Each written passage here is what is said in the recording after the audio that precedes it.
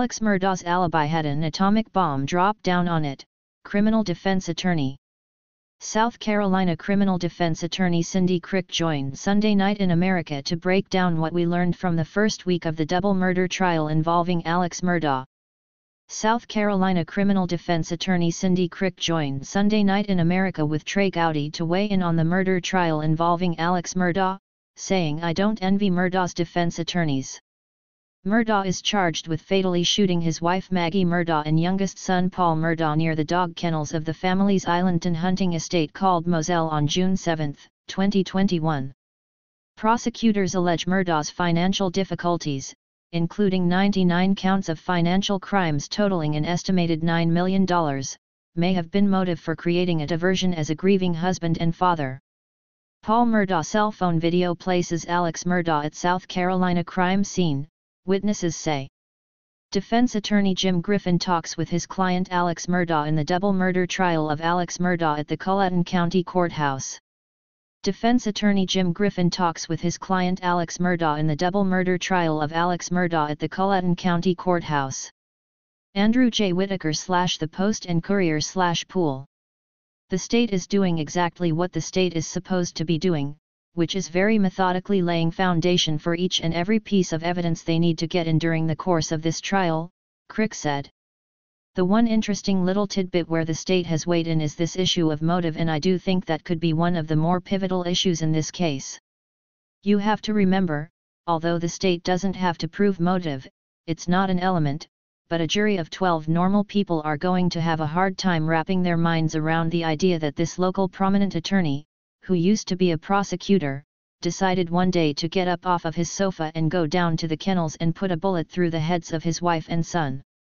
During the first week of trial, 2 witnesses placed Murdaugh at the crime scene shortly before 8:50 p.m., the time prosecutors believe the crimes took place. Rogan Gibson, a close friend and neighbor of Murdaugh's, took to the stand and was questioned on a 50-second unsent video from Paul's cell phone, which was recorded at 8:44 and 49 seconds p.m. During cross-examination, Gibson was pressed on the voices in that video and claimed he recognized the voices of Maggie, Paul, and Alex Murdaugh. Alex Murdaugh trial, crucial video could complicate double murder defense. Defense attorney Philip Barber writes out a timeline of events on Maggie Murdaugh's cell phone during Alex Murdaugh's trial for murder at the Culleton County Courthouse on Wednesday, February 1, 2023.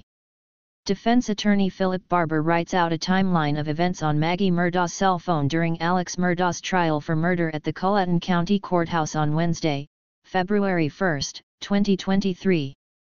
Joshua Boucher / The State / Pool. When asked if he was 100% certain, Gibson replied, "Yes, sir." Crick said Gibson's testimony is an atomic bomb dropping down on Murdaugh's alibi. "I don't care if you're F. Lee Bailey, Johnny Cochran, or Trey Gowdy, it's going to be very difficult to come back from this. You've got 2 issues. Number 1, we see you at the scene. Number 2, you've lied to investigators about being at the scene," she said. Alex Murdaugh, timeline of once powerful South Carolina lawyer's spectacular downfall. Firearms examiner Paul Greer removes a shotgun from an evidence box during Alex Murdaugh's double murder trial at the Culleton County Courthouse in Walterboro, SC. Firearms examiner Paul Greer removes a shotgun from an evidence box during Alex Murdaugh's double murder trial at the Culleton County Courthouse in Walterboro, SC. Sam Wolf / The State, Pool. Fox News host Trey Gowdy asked Crick regarding the prosecution's handling of providing a motive in this case. "I think there's a lot we haven't seen yet. So we've seen pieces and parts of this theory," Crick said.